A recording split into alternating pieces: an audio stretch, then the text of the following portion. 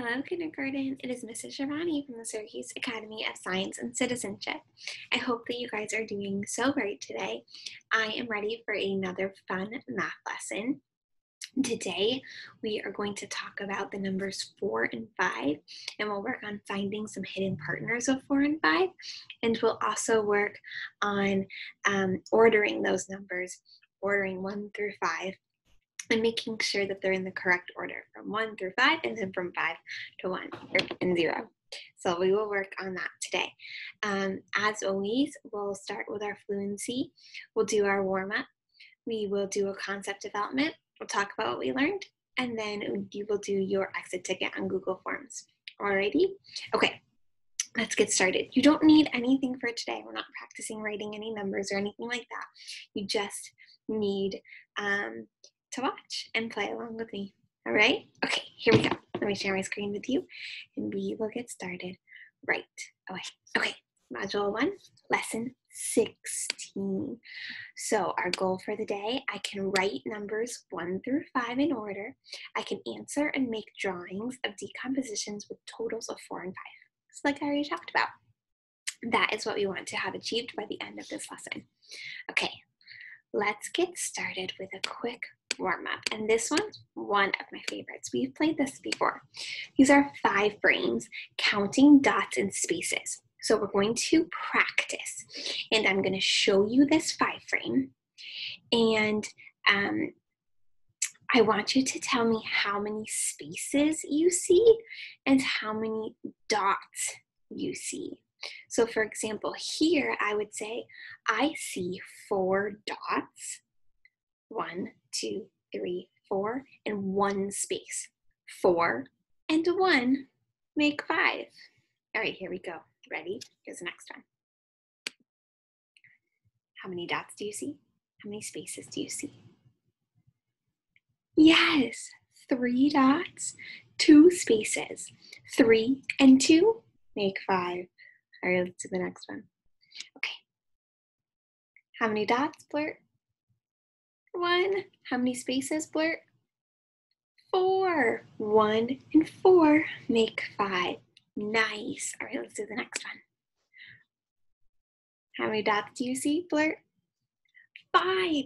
So this is called SWBATizing. If you can quickly look at this 5 frame and know that there are 5 without counting, that is counting with your eyes and called SWBATizing. So it's the ability to be able to quickly count, quickly know how many, I should say, without counting. And that's a really important skill.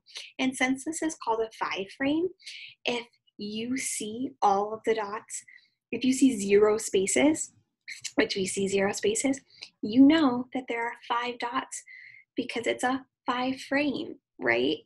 So we see 5 and 0, and that makes 5. Good one. All right, last one. How many dots do you see, Blurt? 2. And how many spaces? 3. 2 and 3 make 5. Good one. All right. All right, let's go on to our application problem now. So let's get 4 cups. Count with me. 1, 2, 3, 4. Maybe there's some like warm apple cider in these cups, or maybe some hot chocolate. I like to drink those. All right, then it says get 5 straws. Okay, so here we go. 1, that one kind of just came quickly on me. 2, I'm going to put the straws with the cups. Does that make sense? Count with me. 3, 4, and 5. Uh-oh, there's a problem. I had to get 4 cups. Okay, let me make sure I did it right. 4 cups. 1, 2, 3, 4. Yup, and 5 straws. 1, 2, 3, 4, 5. Yeah, I did it right. I got 4 cups. I got 5 straws. But what's the problem? Yeah, you're right. 1 cup doesn't have a straw, or 1 straw doesn't have a cup. Oh man. So which has more? Which are there more of, the straws or the cups? Yeah, the straws. There are 5 straws, 4 cups. 5 is greater than 4. So we need another cup here, huh? I think we do. Let's give a straw this cup. There we go. Now it's right in the world, right? Okay, let's do our next one. Okay, here is our concept development. So we're going to play a game called Mix and Fix. And this would be a really fun game to play if you have like a deck of cards or if you have Uno or something like that. You could play this game after you're done watching this by yourself. So let's look at the number cards below and let's fix them up and put them in order starting with the number 1. Okay, so I'm going to drag this one down here. 1. Then I have a 2. Then I have 3.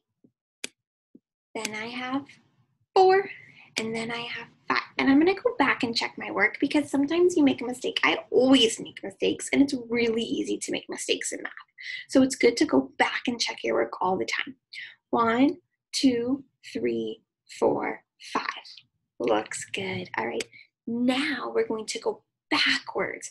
So that means we're going to start at 5 and count down. Remember when we did sunrise counting? 1, 2, 3, 4, 5. Then sunset. 5, 4, 3, 2, 1. This is a sunset counting down. So I'm going to start with 5, 4, 3, 2, 1. Okay, let's go back and check. 5, 4, 3, 2, 1. We did it. All right, now is where we're going to do our decompositions of 4 and 5. So let's start with the number 4. Down here, how many circles do you see? Let's count them. 1, 2, 3, 4. Okay, let's put some circles on one side of this line here. Whoop, on one side of this line here, and some other circles on the other side. So I'm just going to randomly put some circles here. Okay, so how many circles are on the board now? Yeah, all 4. We have 2 on this side and 2 on this side. So our hidden partners of 4, 2 and 2 make 4. Good one. Okay, let's break our tower apart now. Let's do it a little different though. I'm just going to put 1 over there, and I'll leave these 3 over here. Okay, so how many cubes do I have on this side? 1. How many cubes do I have on this side? 3. So my hidden partners of 4 are 1 and 3. Good one. All right, now let's skip over and do 5. You got it. All right, let's see. I'm going to put 2 over here and the rest of my circles over here. I know I have 1, 2, 3, 4, 5. Okay, so I have 2 on this side, 3 on this side. That means my hidden partners are 2 and 3 make 5. Yes. Okay, now let's do a different one. Let's put 1 over there, and we'll put 4 over here. So 1 and 4. 1 and 4 make 5. You got it. So we have different partners. 2, 5, and the greater your number gets, the more hidden partners you're going to be able to find. So back when we did hidden partners to 2, we really only found 1 and 1, right? Some of us might say 2 and 0 too, and that's good. And then it goes, we find more hidden partners the greater our number gets. So think how many partners we're going to be able to find when we get to the number 10. There are going to be a lot. Yeah, so many hidden partners when we get to 10.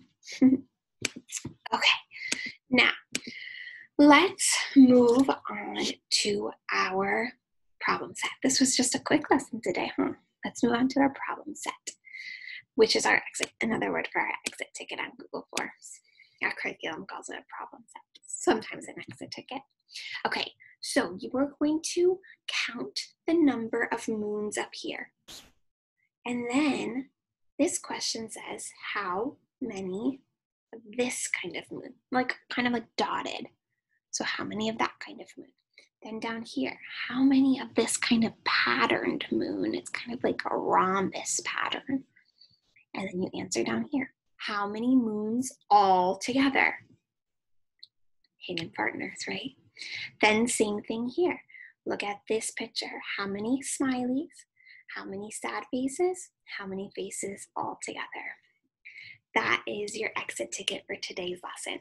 Wow, that was a really quick lesson. That might have been like our fastest lesson ever, huh? You did an amazing job though, finding hidden partners of 4 and 5. And then we ordered our numbers from 1 to 5 and then from 5 to 1. Good work, kiddos. I can't wait to see how you do with your exit ticket. If you do anything like this with some blocks or anything you have at your own house, or you want to order your numbers with some cards, you could even just write numbers on a piece of paper and like tear them apart, mix them all up, and then order them by yourself. That would be fun. I love to do that in the classroom.